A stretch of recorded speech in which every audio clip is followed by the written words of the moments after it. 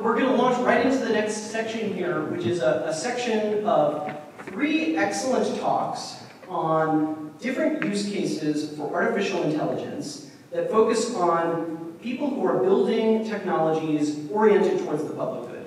That might mean because they are solving particular challenges that exist in the public sector. It might mean that they are taking different design approaches to challenge some of the conventions that we have about what some of the problems are in AI as it's currently designed and how that affects the public good. But what unites all 3 of these talks is that orientation towards making sure that artificial intelligence is being built as a technology that is oriented towards that public good, and towards making sure that it is a technology that is beneficial for all of us. So we're going to have 3 different speakers here, or 4 different speakers on 3 different technology topics. I'm going to introduce what those topics are very briefly, and then the speakers are going to come out and join us one at a time, and I'll introduce each one of them to do a talk. After each one of them does their talk, we're going to invite the 4 of them to come up here and have a group discussion amongst the 4 of them in order to pull on the threads that exist between these different use cases for artificial intelligence, and pull on the threads between how their work intersects with each other. So going very briefly through what we have here is first we're going to have Dani Deahl from Bandlab talking about their technology as it relates to music and creativity. We're going to have a presentation on Climate GPT from Rebecca Bross from the Open Climate Campaign at Creative Commons, and Ariana Spring from EQTY Labs. And then last we're going to have Joshua Tan, who's the co-founder of MetaGov, and who works on public artificial intelligence as part of the public AI network team. So if we could have you folks come on out here, you can take your seats right there, and I'd like to invite Dani to come up first. So Dani Deahl from Bandlab serves as the head of communications and creator insights at Bandlab, the world's fastest growing social music creation platform based in Singapore. She leads the company's strategic messaging and analysis of key industry trends. Before joining Bandlab, she led music tech and music policy coverage at influential technology news outlet The Verge. Additionally, Dani is a dance music producer and serves as a national trustee for the Recording Academy, which is the organization behind the Grammy Awards. So join me in welcoming Dani.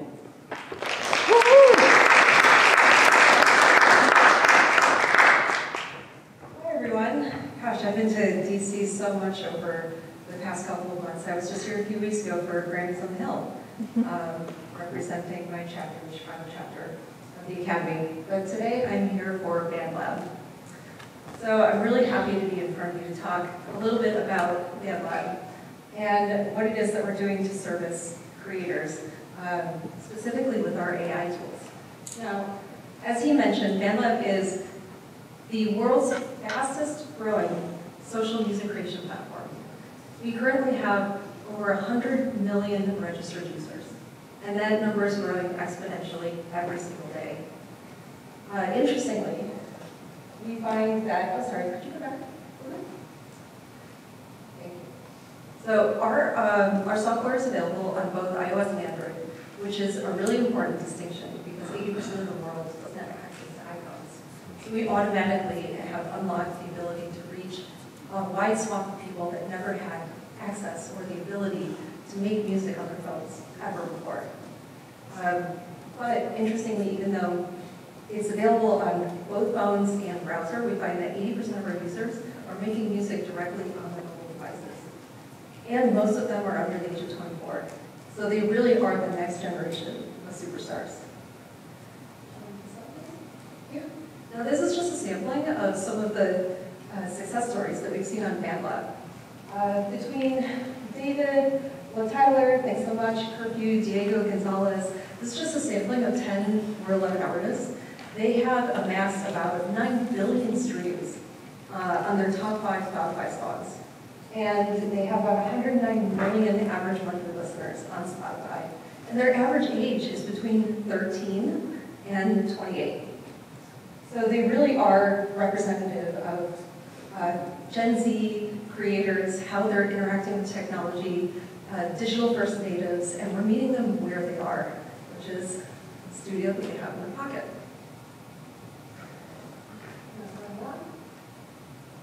Some of you may be very familiar with these headlines.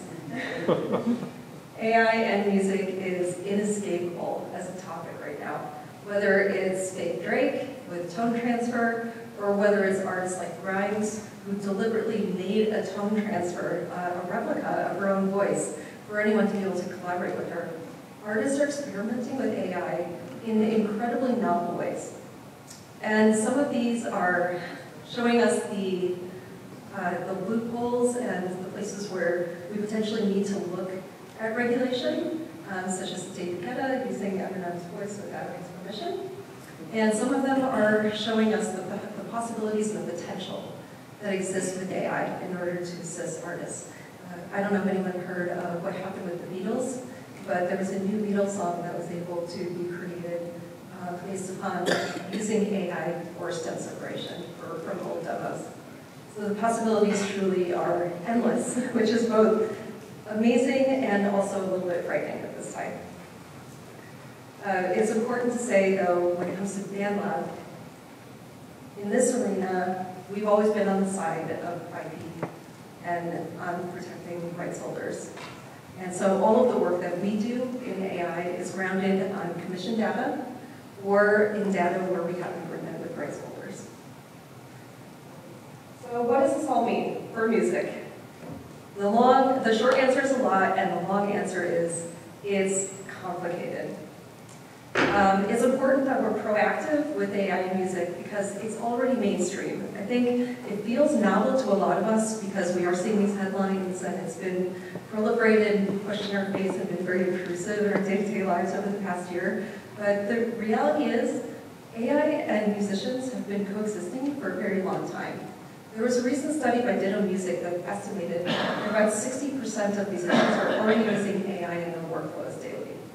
A more recent study actually had a higher number, I think it was about 80% of artists that are willing to or regularly use AI as a part of their process. At Bandlab, we look at AI as a way to provide a leg up for artists, and we don't want it to be a leg stamping down on them.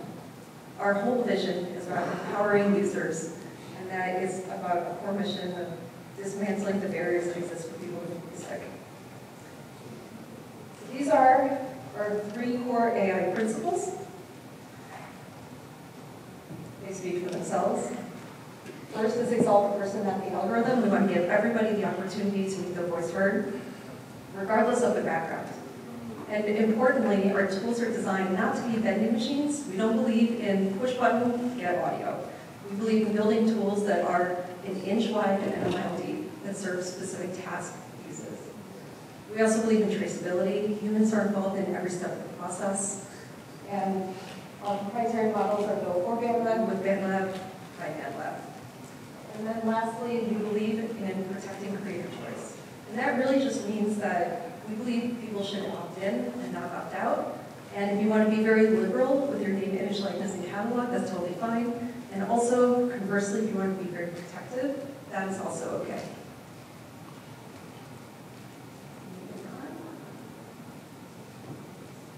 This just shows you an example of one of our tools. This is Song Starter. We're going to see a video in a minute. But an example of a couple of our tools, Song Starter gives you a little bit of a seed of a musical idea. A couple of bars of MIDI. MIDI is basically like sheet music it's a set of instructions for how to play music, but then you can switch out the instruments to anything that you like. I always joke that we call it Song Starter and not Song Finisher for a reason. And then Voice Cleaner is another one of our AI tools, and that provides people the ability to record very noisy situations, and the AI will clean up all of the background noise and give you studio-ready vocal. And as you can see from our stats, they're pretty powerful, and they actually do enable people to feel like they can complete their creative visions and share them with the world. So what does this look like in practice? This is an example of voice to MIDI. This allows you to say, oh, I don't need permission. No, request access. It was working fine before. I think this exploded. What you would have seen, if you can envision on this play street, Voice to MIDI is a tool that allows you, so a lot of people who are songwriters, they might think of a melody in their head, but they wouldn't know how to transcribe it. And so what this tool allows you to do is to sing that melody into the app, and then it will basically transcribe the melody for you. And then you can take that melody and you can assign it to any number of instruments that you want, piano, guitar, make it anything that you like, which is pretty powerful for the average veteran musician. Hopefully the next video will work. Yes, great. This is Bandlab Songwriter. Good. There is a great way to use AI to generate new song ideas. This is what I started with. Once I loaded this project into Bandlab, changed the BPM, added some new chords, recorded some vocals. I've been trying to make it easy on you, baby. I added the shit that she told me. Did a quick arrangement, and this is the final product. I've been trying to make it easy on you, baby. I added the shit that she told me. Trying to make sure that she don't see. You know I don't promise some bullshit. I've been trying to make it easy on you, baby. I added the shit that she told me. Trying to make sure that she don't see. You know I don't promise some bullshit. I love this video because it shows what the power of AI can be when it operates as a collaborative tool. Bandlab Songwriter is a great. I mean, you could watch it, yeah, but it's also a great demonstration of how we actually look at implementing these tools. We want to provide niche-specific opportunities for creators to have the ability to finish the creative thought that they have in their head. We don't really find that there's a lot of value in putting in a few words and getting a 3-minute song on the other end. We want to have the technology be able to assist in the creative process and to have creators be able to make music more efficiently, and for people that may not even know that they're creators to find that creativity within themselves. So on the last note, we do believe, we'll skip back past that very quickly. We do believe, I see the 1-minute note, at Bandlab we really believe that thoughtful regulatory policies will only enhance and enrich the culture of music. We believe that regulation fosters creativity and growth, and that responsible and proactive measures are crucial to safeguard the music industry.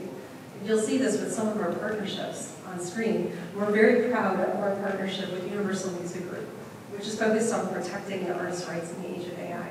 And last year, Bandlab became the first music creation platform to align itself with Human Artistry Campaign, which is comprised of over 150 organizations that outlines principles for how we can responsibly use artificial intelligence to support human creativity and accomplishments and not replace them. We do believe that AI is a part of the future of music, but we also want the music industry to continue to be sustainable and to support artists' ability to thrive. So, in essence, Bandlab isn't just a place where culture exists, it's a place where culture thrives. Creativity is innate in all of us as human beings, and our challenge and mission is to help turn those ideas into reality.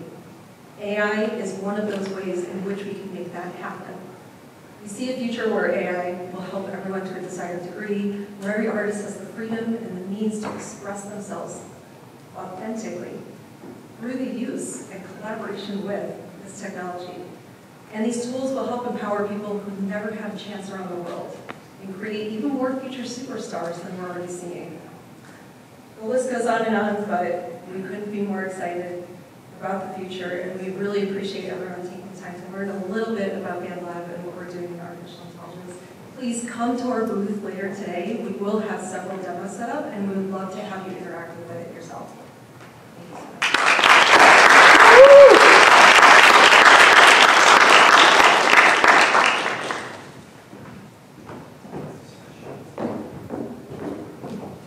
Thank you so much. So much, Dani. Okay, next up we're going to have Rebecca Ross and Ariana Spring talking about Climate GPT. So Rebecca is the communications manager for the Open Climate campaign at Creative Commons, a multi-year campaign that aims to increase equitable collaboration in finding faster solutions to the climate crisis through open access. For Creative Commons, Rebecca led the strategy and engagement portfolios at the National Academic Library Association.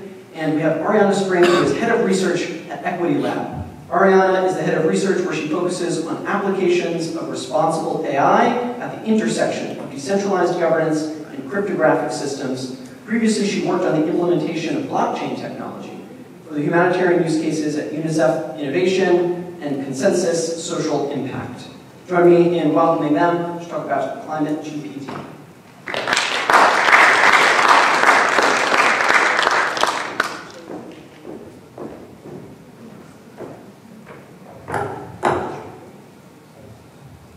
Okay, hi everybody. So I'm Rebecca and I work at Creative Commons on our Open Climate campaign. And before I hand things off to Ariana to talk a little bit about climate GPT, I want to talk about why AI for the public good is important, particularly in the context of solving the climate crisis. So at the Open Climate campaign, we have an ambitious goal to see all climate research and data available as open access. We're doing this because we believe that open access, which means research that is available without barriers, so not behind a paywall, and that has an open license like CC BY, is a necessary condition for solving the climate crisis. Global climate solutions must be built on open, transparent, and trusted research. This is also about climate justice, as those who are disproportionately affected by the climate crisis generally do not have access to this research or climate data. So currently, if you can just click the slides, next one. Perfect. Currently, only about 50% of all climate research is available as open access. So this means that only half of climate research has an open license. And an open license in this context is really important because researchers understand that by putting a license like CC BY onto their research, they are contributing to the public good. This is an act of consent and an act of sharing their preference. We believe that making this preference known is important, especially as the research ecosystem needs to be built on collaboration, attribution, and of course, trust. Next slide. So our campaign is made up of 4 program areas: advocacy, policy, coalition building, and our open workshop, all with the goal of making as much climate research available as open access. And just a quick plug, if you create, fund, or disseminate research and do not currently have an open access policy, come talk to me so we can resolve that. So our work is really about providing research and providing this research and data as open access so it can become a public good. It can be part of the commons, which then informs AI models. And then these AI models can mirror the way that scientific collaboration happens with attribution, reciprocity, and trust. So from our perspective at the Open Climate campaign, the open license that's placed in this research really matters as a vehicle for researchers to be cited and give attribution. We see our role as working with researchers to help them understand the way their work is used in AI models for the public good. So the climate crisis is way too important to risk having researchers not open their research because of concerns about AI. So we really have to resolve this. So in closing, we are very optimistic about the future of AI for the public good. And we believe that focusing our efforts on finding solutions to the climate crisis will help us both accelerate and improve AI practices. So just in closing, we are just about to launch our paper pledge for the planet, where we'll be going out and asking thousands of researchers to make their research available as open access. And as I do this, I would very much love to confidently be able to say that the AI models we'll be working with will help be part of the solution for all of us.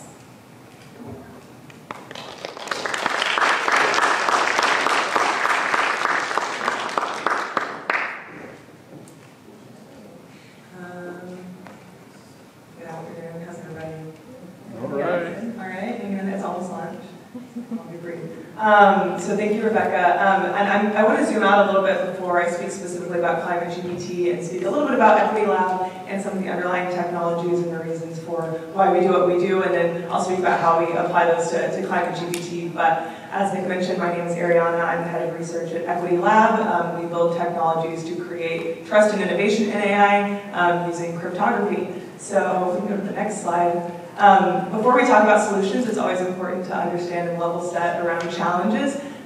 So Dani, called out a lot of the lawsuits going on in the world of AI today, but I also wanted to call out the issues that we see, such as lack of transparency and issue of centralization and lack of representation. And what these look like in practice in the AI space right now is that we don't understand how models are trained. We don't understand what data went into them. We don't understand how much compute was used. We don't understand the climate impacts of the compute. We don't understand the players that help to inform how the model was trained. There was a CTO of a very large AI company that referenced in one of their product launches that she explicitly said she doesn't know how it was trained, how it was made. And I think that's kind of shocking. We as users demand better. Centralization is important because, as we heard in the earlier panel, there is a risk of single source or single point of failure collapse, right?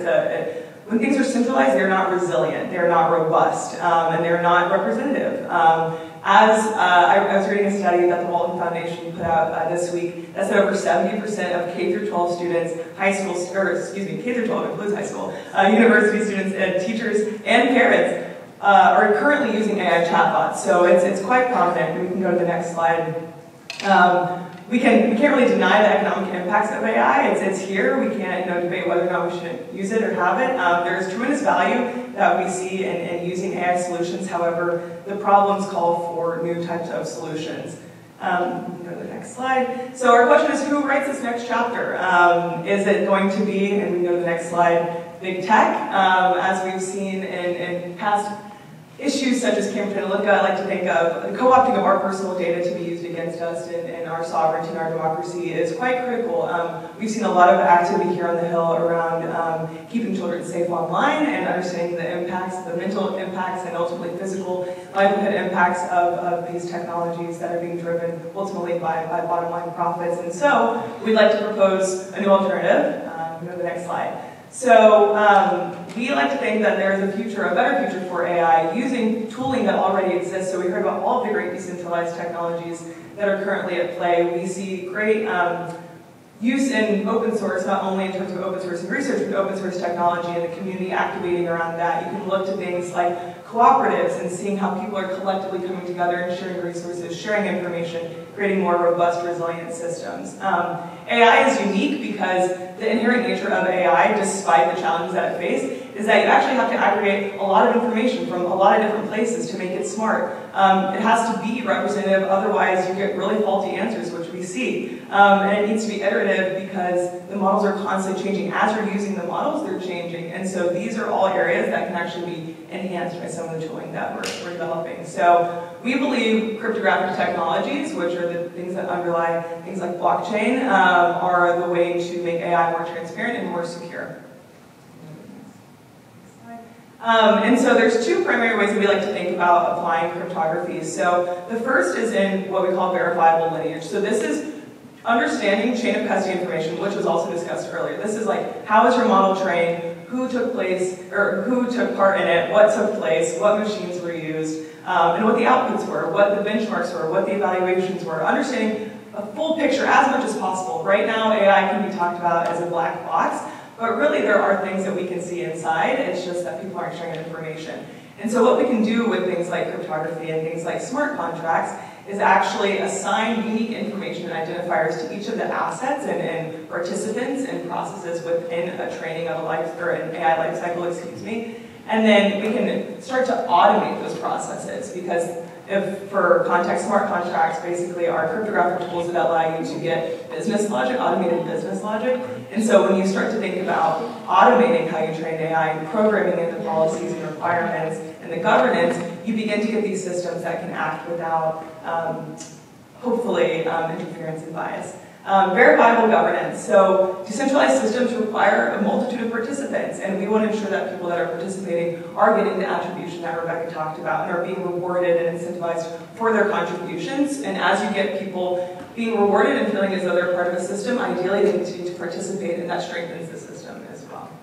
We can mention that. The next slide. So yeah, this is the optimistic view of what we see for equitable AI. Higher quality data comes by having more open source research, open source contributions, having a community that can actually validate the information and can validate the data. You can start to have people say, actually, I'm going to review this data. That's really like low quality. You shouldn't include that in the training. You can begin to have like communal decisions in governance.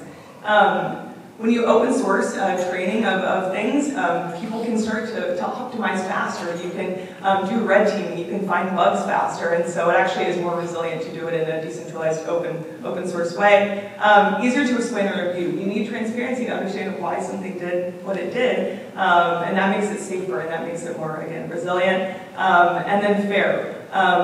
A lot of the conversation around AI, and when it comes to creators and when it comes to user data, is that I didn't consent to that. Why is what I'm doing being a part of a system that I'm not being rewarded for, I'm not reaping the benefit from? And so what if we actually can create models in which you contribute data, you can see the attribution, and then you actually get rewarded as your information is being used in inference. So next slide.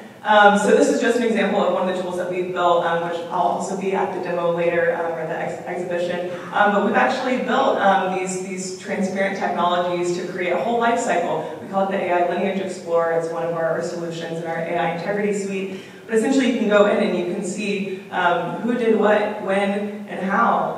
And we have cryptographic identifiers, and you can go in and independently verify that. It's also portable and interoperable because we want this to exist outside of any single entity. So for the next slide, so we see self-sovereign AI as the future of AI development that we think is safer. When it comes to things like regulation, I think the work around anti-monopolies is quite important, encouraging the use of decentralized technologies, understanding that some of these systems do require cryptographic technologies and not to confuse those with malicious intent is important. So the next slide, I'll speak about Climate GPT now. So Climate GPT is a collection of 4 large language models that are climate task specific that we trained last year. And so 3 of them were fine-tuned on an open source model, Llama 2, and then one of them actually was a foundational model. And so we went through the entire process of what does it look like to train and fine-tune an AI, but we did it using our transparency technologies, so we can have a full lineage, which I'll show later in the demo, but we also, the governing entity for that process, we created what's called a DAO, which is a decentralized autonomous organization, which is essentially like an organization that is governed by smart contracts, as I mentioned. So you can have like programmable policies, everything can be visible, and you make decisions together. And so we actually registered it using a regulation in the UAE, which is through the Abu Dhabi Global Market. They have what they call a distributed ledger technology regulation. So that's a great example of what it looks like to actually regulate decentralized technologies in a way that encourages and fosters innovation. And so to speak a little about the ECI, which is the Endowment for Climate Intelligence, which is like the governing body, it was important to us that as we're trying to create a model that is trying to solve the climate crisis, this needs to be a collaborative solution. So we work with folks across enterprise, we worked with amazing, brilliant AI engineers, members of civil society, academia, as well as climate experts to come together to figure out like what would it look like to train a climate model. And so it's a large language model. It is, you can think of it really akin to a ChatGPT, except what we did was we not only fine-tuned it using high-quality climate data, but we actually provide you with 3 different views in the interface. So instead of just saying, one answer, you get an answer that comes from 3 different kind of pockets of data using technology called RAG. And then you also can see attributions, so you can see the exact sources of where that information is coming from. Next slide. These are some examples of some of what we call the governance surface area. So as I mentioned, it's governed by this concept called a DAO. And so what you can actually do is you can start to make decisions we refer to on-chain, but this means that the decisions can be automated and verified using cryptographic technologies. So when I say human and machine attestations, that just means you can see when something happens, there's a notarization that that is exactly what happened. You can't go in, you can't edit or delete it, and so then you get to have the full visibility of how something was trained. Key and transparency. Coordinating policies and rules, because you have things like smart contracts, you can begin to program. You can't release something until a certain parameter is hit, or you can't accept a certain type of data unless it meets certain standards. Collective ownership and custody. that's the concept of the model is collectively owned, therefore it can't be released. Currently it is released to open source and open source on Hugging Face, but the idea there is that any of the benefits that are received from licensing or the revenue generated from releasing the model in like an enterprise setting would be returned back to the organization. The EQTY coordinating compute and talent. Centralization of compute is a really big issue. In AI, it takes a lot of machine power to actually train an AI, but there's been great innovations in what we call decentralized compute. And so you can actually use systems that are spread out all across the world to train and run a model without having to rely on centralized entities, but that requires a technical hook. And talent resources, you want to encourage people from all across the world to contribute. Aggregating data sets and evaluations I spoke about previously, and then managing and reinvesting the treasury, that's kind of a typical DAO surface area. Go to the next slide. Yeah, so we see all of these technologies linking together to create a new future for AI, which one that can be regenerative. So imagine you get together with a group of people, you decide, hey, this is the data set that we want to contribute, you create that data set, you maybe can work with AI engineers to use an open source model or develop your own, and then you're in control of how that model is released, what resources go into it, what you can benefit from it, and then ideally, if you decide that you want to monetize it, that can then come back to you. And so we're trying to change the way AI is being developed right now. So, yeah. There's 3 questions that we like to always posit because we do think this is a collaborative effort. So I'll close with this. So how can underrepresented voices influence AI? Right now, we are working with a few different groups to actually create and generate their own unique custom data sets. That's one approach. How can contributors be paid fairly, attribution, and then how can AI infrastructure be decentralized and secure? So with that, I will hop on the stage. Thank you.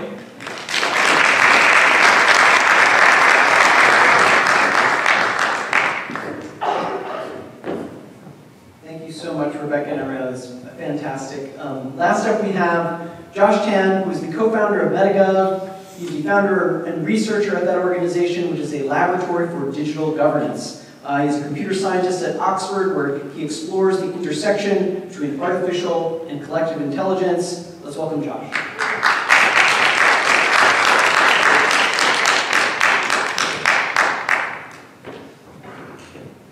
All right. Hey, folks. To the wizard at the back of the screen, I'll just give you a signal like this. I'm going to change the slide. Thanks so much.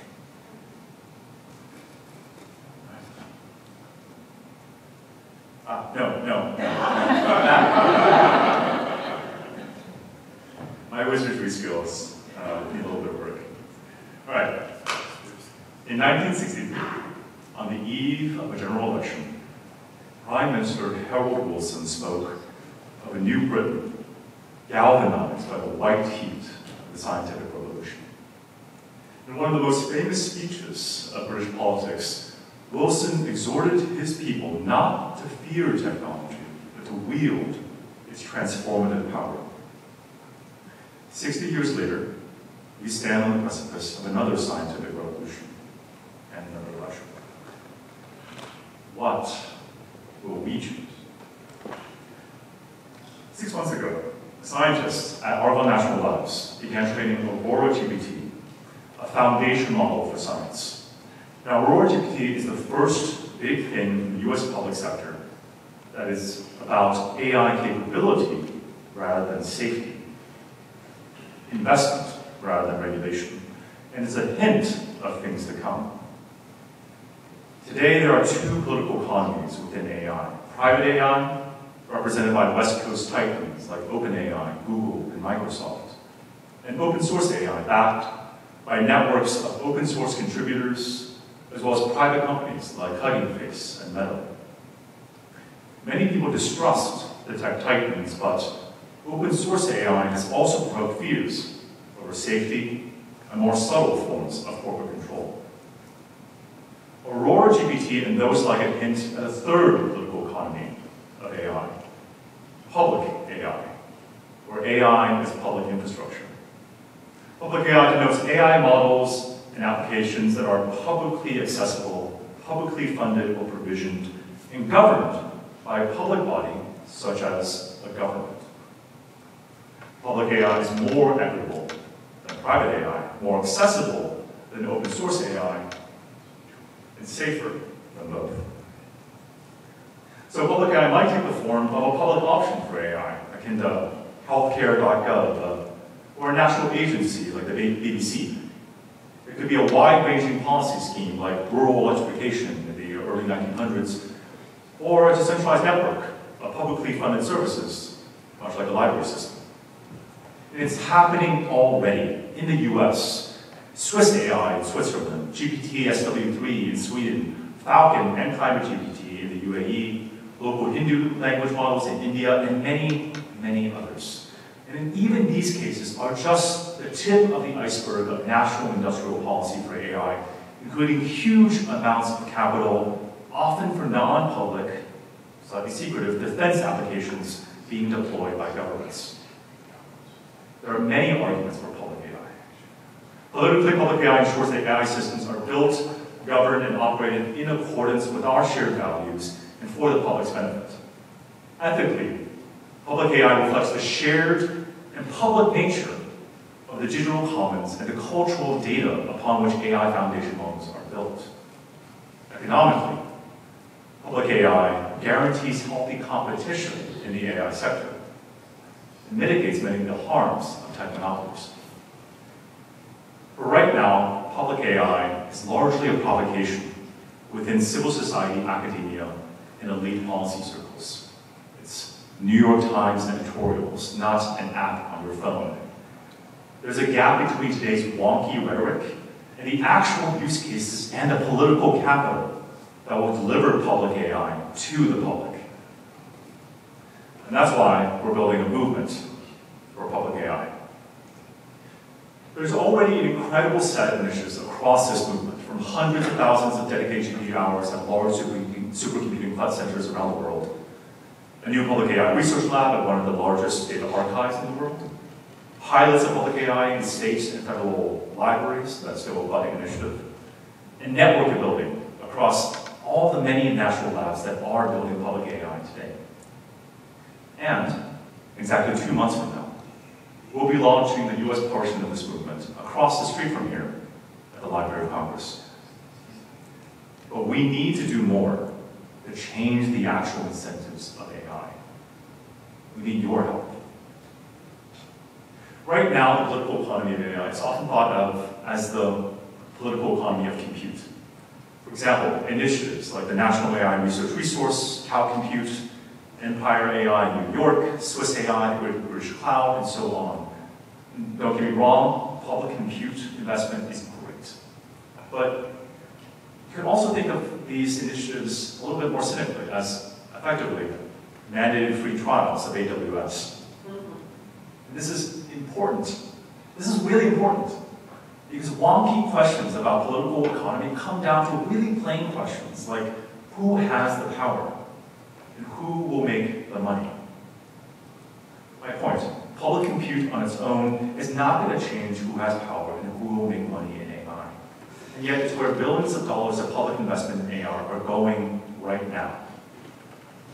Instead, what if we can make sure that public compute was used to generate sustainable public benefit?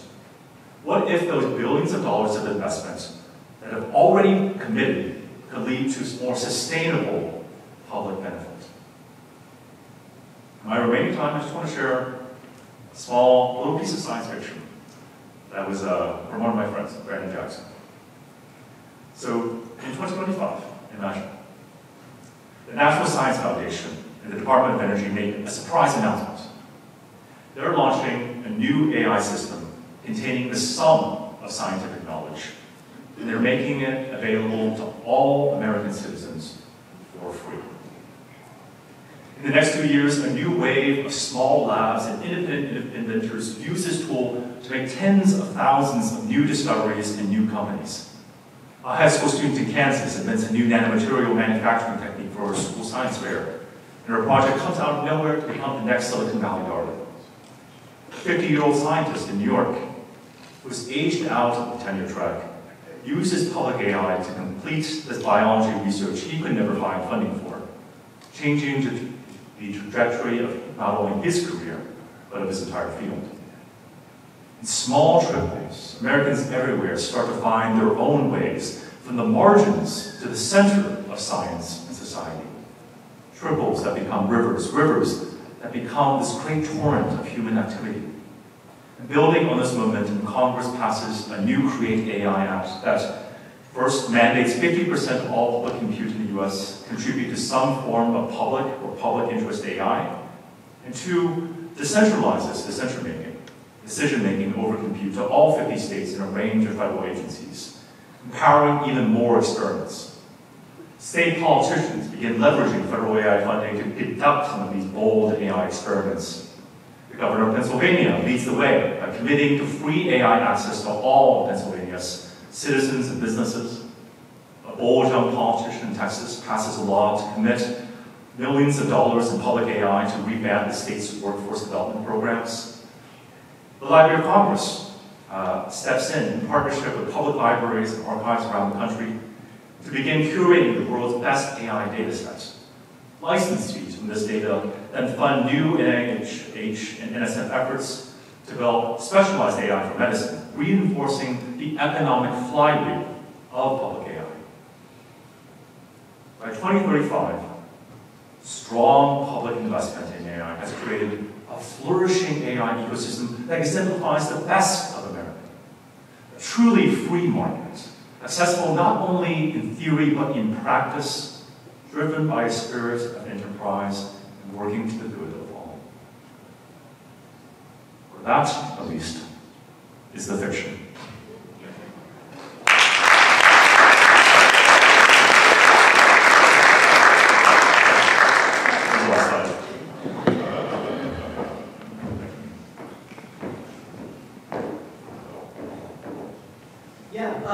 Please join me in thanking all of the speakers so far. Climate GPT are maybe related to public AI, and how projects like Bandlab, in terms of focusing on building an ethical direction, is similar to some of the same things that EQTY Lab is working on. So I'm going to leave it to them to have a discussion, and thanks very much. My first question is, how did you get so much adoption? The rates of adoption of Bandlab are incredible. We were talking, adoption was mentioned earlier, I think, in the panel, yeah. So I'm curious, that was something else to that. Yeah, so as I mentioned before, the majority of our users are under the age of 24, and they're mobile first. So Gen Z, they're digital natives, and they are very familiar with using their phone as their first device. And so I think one thing that we're really thoughtful of is how do we design to meet the next generation of superstars with the interface that they're already familiar with. And also, importantly, as I mentioned before, we're on iOS and Android. The only closest competitor that we have in this space in terms of a free music creation platform would be GarageBand. And that's only available on iOS, so you're literally missing out on about 80% of the world. So about 30% of our market is in the United States. That's our largest base by far, but that means that about 70% of the people that are using Bandlab to make music on their phone come from places like India and the Philippines and Brazil, places where Android is the device of choice. I guess I have a question for Ariana. So, tell me about this DAO thing. What is a DAO? Yes, so decentralized autonomous organization, as I mentioned, is what the acronym stands for. But DAOs, I feel like you're the DAO master, actually, because I don't know, MetaGov, this organization, has done an exponential amount of DAO research, so this, I'm being put on the spot. But I think of a DAO as actually an operating system for an organization. And so it's a way for you to take a club or a community. A lot of people, when they look into DAOs, are like, this is like a co-op, and it is quite similar to cooperatives because it just is about human coordination, but applying a technological element to it. And so when I said automating business logic, for example, what you get is when you join a DAO is you have a unique ID, a public key is what it's called, and that way you can then begin to transact or make decisions. You can vote on things, you can have your voice heard, you can begin to permission how things within that governing system move around. And then I think you also begin to you have a chain of activity that then you can build a reputation around, which was also mentioned earlier. And so DAOs, I think, I don't think it should be DAO forward. I think it should be an underlying system for how people operate. But there are many different tools that you can use today that operate as DAOs under the hood. Our technology operates as a DAO under the hood, but we don't speak about it. That's a very wise thing. Yeah. Visible infrastructure. Well, that's the thing with so many of these technologies. When you lead with it, you talk about it. Even I know I said cryptography a lot in my talk. I know many people are not cryptographers. It begins to kind of muddy the impact and the value of this. And I think the benefit of a DAO is that the decisions are binding. So if you're a member and you hold tokens that allow you to vote, you can see where that vote goes. You can understand the weight of your decision, and the decision that ultimately has to happen is dependent upon the activity of all of the members. No one can go in and change that, right? And so I think that's what's powerful, is that you can then begin to have, what I said, binding policies and decisions, and so then you can begin to move without the overhang of the kind of like offline coordination that I think can plague a lot of organizations in their decision making. What's a DAO? Why do we need them? That's such a 2022 question. But I do have this thing that, okay, how do I say? Not a less fluffy question. Something I think about all the time is, how do we build economic flywheels? How do we build ecosystems? How do we generate growth? And I think this question, when it comes to climate GPT and all the sort of climate work that's happening, what are the economic incentives to participate in these ecosystems? Either companies or different kinds of work being built on top of this data, on top of this technology. You were talking about splitting value and equity in climate change. But I think this is really a broader question for the larger climate ecosystem. And it's just a question I think about all the time when I think about the organic ecosystem and how to attract actually companies as well, like private enterprise into this game. And curious how you guys are thinking about it and how you're collaborating with private companies. Yeah, I can start because I think my answers may be a little bit shorter, but one of the things we think about a lot with the Open Climate Campaign is with researchers, the incentives is sort of already built in. They work at a university and publishing their research is part of what they're already paid to do. So this leap in terms of making their research available openly is easier for them to make. And so then the question becomes, if they're making their research openly available, and they're doing that part in terms of their contribution to the ecosystem, if you will, are others going to come in and then kind of commercialize that or benefit from that financially? And so part of what we think about a lot at Creative Commons is if we need to almost use the Creative Commons licenses or preference marks, if you will, to kind of say you can use my research in this way but not this way, for example. But it troubles me a little bit because it works really easily for researchers, but not quite as well, for example, with artists, with musicians, with any kind of artist that their income is coming directly from their work, and so the incentives are quite different. So thinking about those models in different ways. But I would really like to see sort of us working with industry in a way that ultimately contributes back to the commons. So our work is to make more public good into the commons, and then if we're collaborating with industry, they're putting that back into the commons.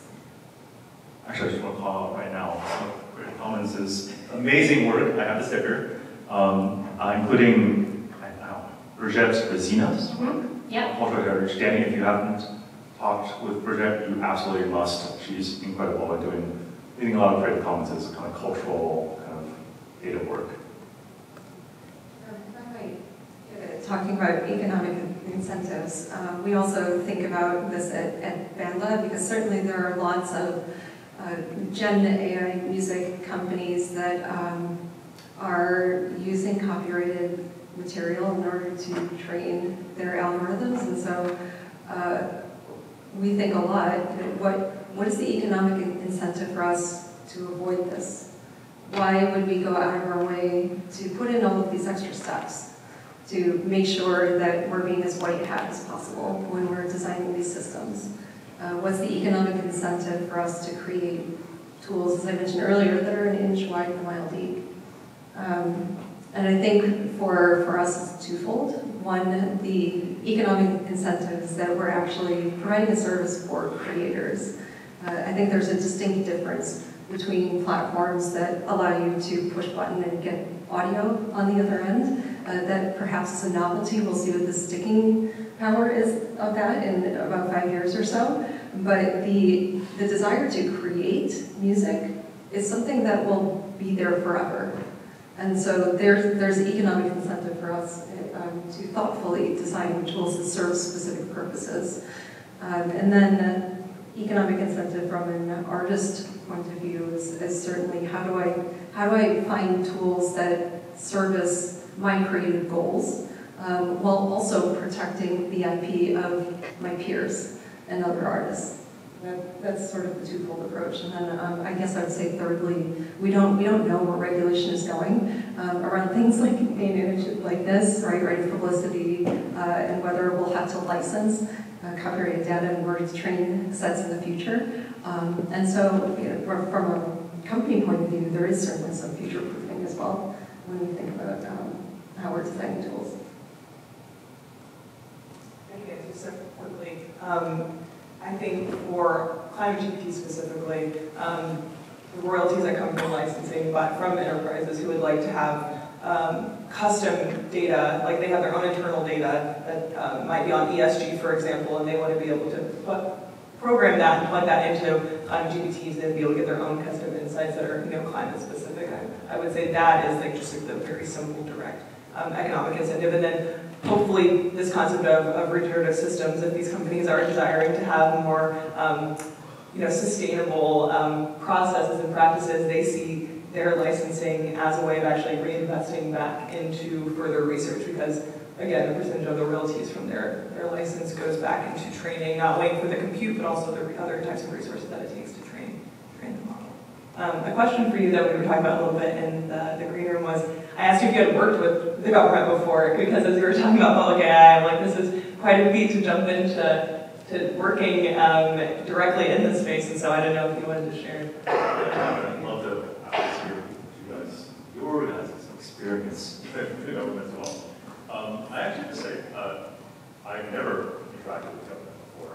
In fact, the nonprofit that I'm part of was founded precisely in 2016 out of the despair of government building. There's a headline somewhere, so I'm just quoting something else, but it's like, what is it?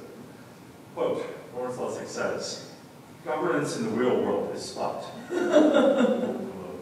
Okay, that's what now, man. Yes. And this is like kind of where we came from. If we want to innovate and revitalize governance and government, sometimes we weren't going to go by the way of fixing, this or that institution, even though of course it's important, right? It's so important to do that. But we need to make bigger bets on how to fix governance in our societies.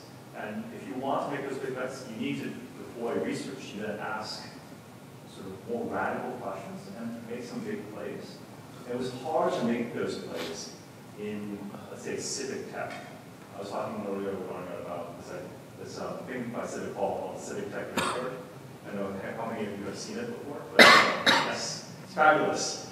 And it really made me really depressed when I first saw it, which maybe is just like, okay, every startup has 95% chance of failure. Civic tech startups, 99% chance of failure. And we want to ask, okay, if it's really hard to run experiments in government, where else can we start running those experiments? And it turns out it's much, much easier to run those experiments in places like Web3, in online communities, in open source, in games, actually, like big MMOs. So we actually very much started out with the idea that we were never going to interact with governments ever. And we were talking about the Labour Party a long time ago, and we said, no, it's not part of our strategy. Yet somehow we're here. I don't know quite how it happened, but I think we take the approach of doing things in parallel, that we believe that commercial partnerships are just as equally important as talking with with government, and they need to happen at the same time.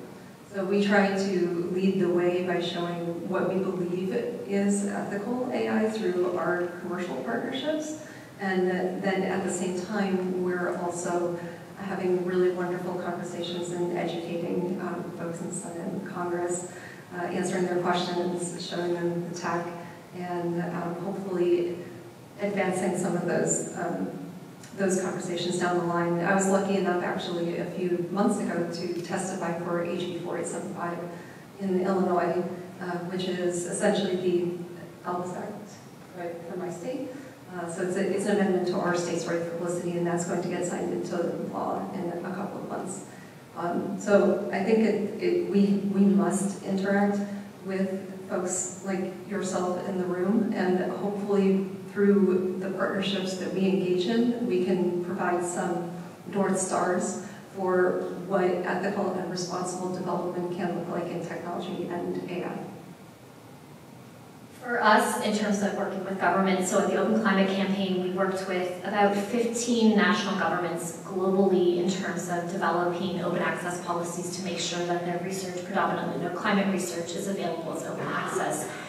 And you know, the thing about policy development is the change is really, really slow. So what we have found is, you know, complementing that policy change by sort of having this thematic area to rally behind, and that's where the climate crisis kind of focus really comes in for us to say, you know, we believe that we have to work and develop this policy in a way that works through, you know, all of the hoops that you need to jump through in national government, but the climate crisis just can't wait. So what else can we do? How can we work with you? How can we work with your researchers to start moving along this path while policy is happening? And we found that to be extremely effective. You know, I think to your point, like running in parallel, the national governments we've worked with have been really excited in us trying different experiments while they're trying to move policy through. So I think really coming together and saying we need to solve this issue collectively, like these like huge challenges that affect all of us, is a way to kind of really move the needle and make that change.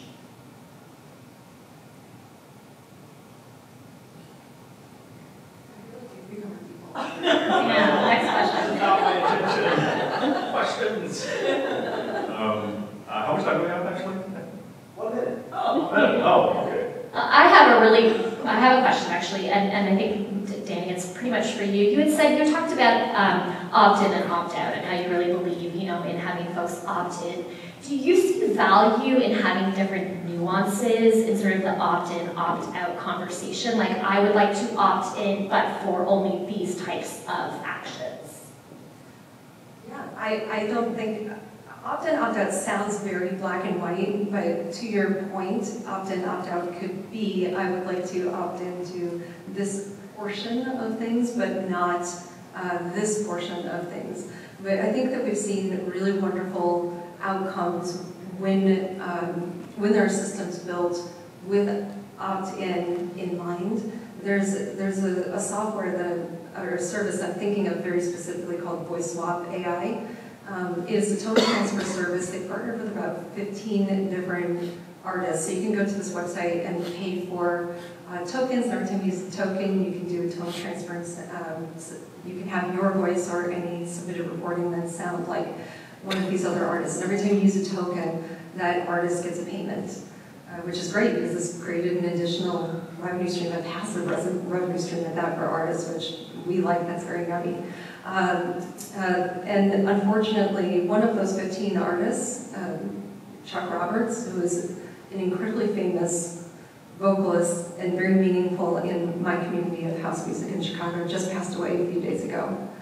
His voice will continue to live on, and his family will continue to receive payments through the service, which I think is just, I'm getting choked up thinking about it. It's incredible. But it really shows the power of how this technology can touch people's lives and how we really need to respect the human being that is on the originating side of this.